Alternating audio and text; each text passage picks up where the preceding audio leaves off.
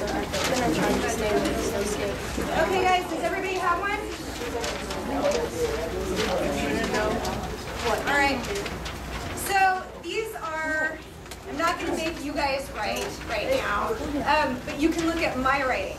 So these are some of the introductions for Devil.May.Care from the very beginning all the way to, on the back, the published versions.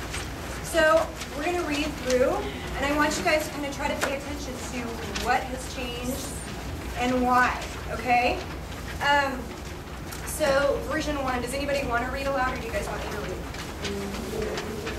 Can you read? Okay. So version 1. Okay, yeah, so I'm an angel. I used to have feathery white wings, a halo, and a harp. Heavenly. Only I'm not really like that anymore. Due to a shortage of souls because of the worldwide population explosion, God recruited a bunch of us to come to Earth.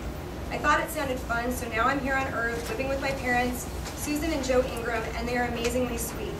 I know I got lucky in that department because they could have been serial killers or something, but their only fault is that they're totally clueless. I mean, even after seeing me surrounded by a heavenly light countless times, and even though I seemed to levitate at them once when they were changing my diaper, they still have no idea that I'm different. Okay, maybe my parents aren't as unobservant as I make them out to be. After all, they named me Angelica. I prefer Annie. Okay, so that's version 1. Any comments or thoughts yet for that one? And you guys may have more thoughts after you hear version 2. Okay, so here's version 2. You're in big trouble, young lady, his voice intoned. I understand, Mr. Benedict, I said, although I didn't understand at all. Anna, that stunt you pulled in the theater could have resulted in injury or death, he continued. He was such a little ray of sunshine. I'm sorry, sir. And I was. Sorry that I was sitting in his office. Sorry that I felt as if my life was totally out of control. Mr. Benedict's nasal voice continued its interrogation. What gave you the idea to put on that flying harness anyway? That's not something you would normally do.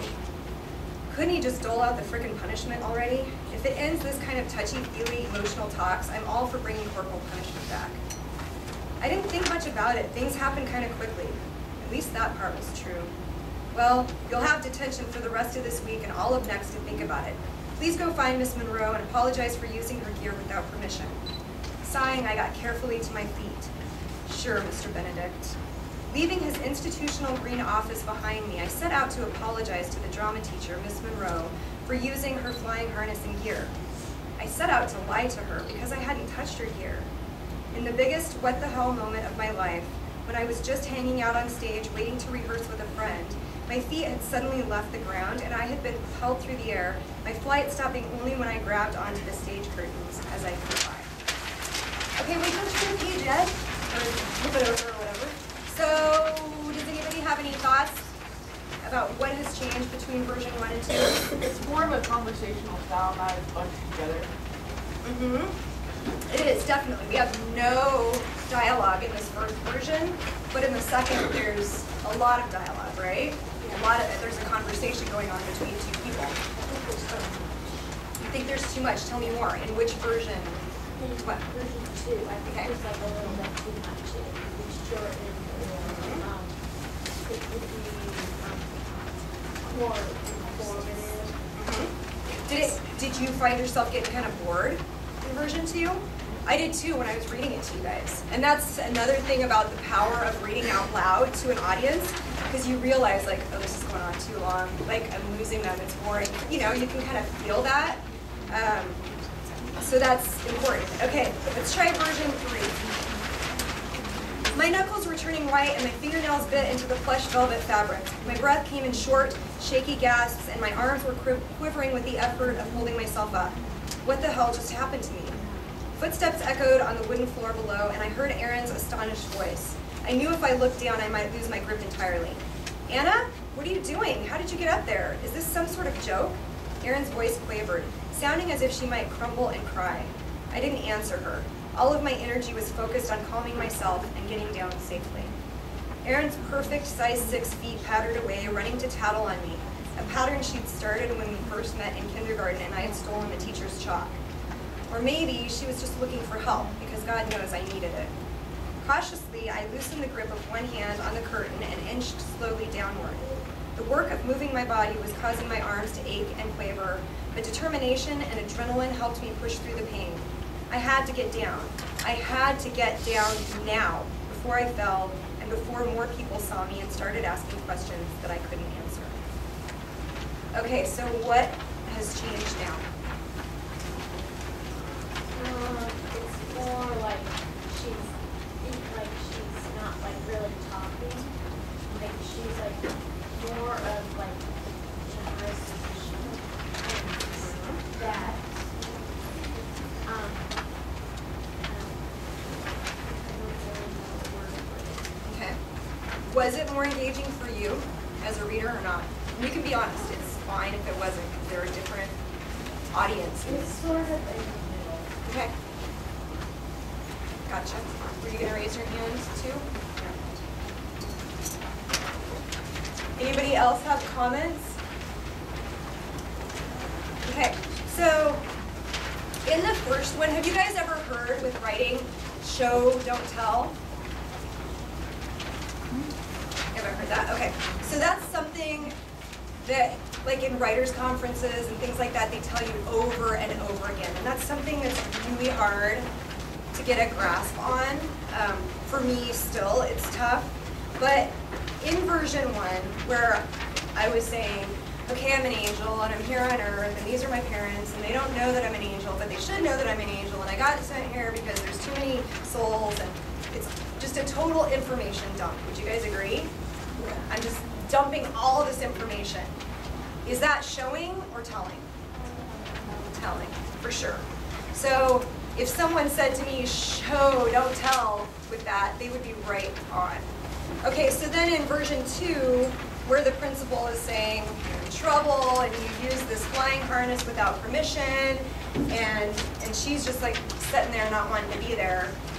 Is that telling or showing or in between? What do you guys think? I think it is in between too. It's doing a little more of the showing, but we're still not like in the action.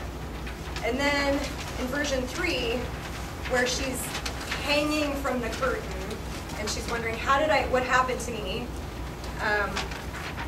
And this is just a short little clip, so it's not, you don't get the whole, what really has gone on, but you do get that she's up on this theater curtain and you don't know why.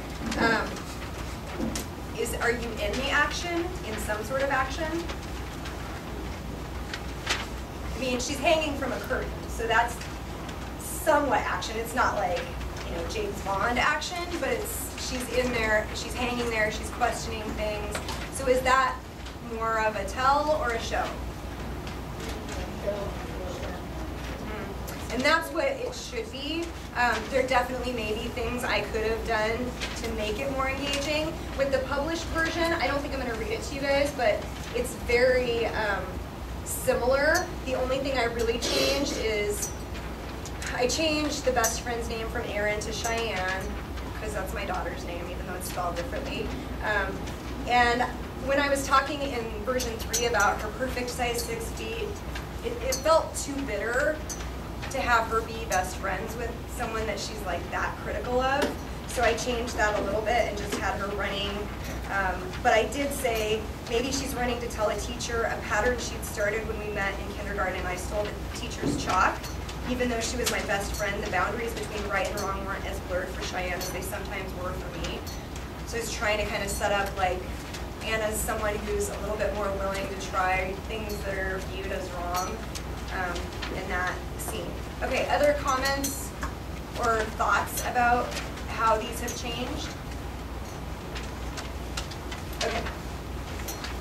So I want you guys to write, but we have like 4 minutes. Is that right? I don't know if we're going to have time to do any writing. Does anybody have other questions for me? Yes. I had a question. Yeah. To what degree do you find yourself within the characters, your values, your attitudes, your biases, as it were? That's a really good question. Of the characters, I'm most like Anna, I think. Not exactly, but most like her. And I definitely try to, in all my books, I try to embed some of my own values. And so in Devil.May.Care, it's this girl really what it is, I mean, the angel and demon set aside, it's this girl who's falling in love with this guy that she knows she probably shouldn't fall in love with. It's kind of the Romeo and Juliet kind of thing. And her wanting people to accept him for who he is, not for the stereotypes they've put on him. And that's definitely something that's very important to me. So I've definitely embedded those values within there. And I think that's, yeah, I mean, I think in your writing, it's really easy to try to weave your own feelings and views in there, and I definitely do that for things that I feel are important. Does that answer your question? Yes.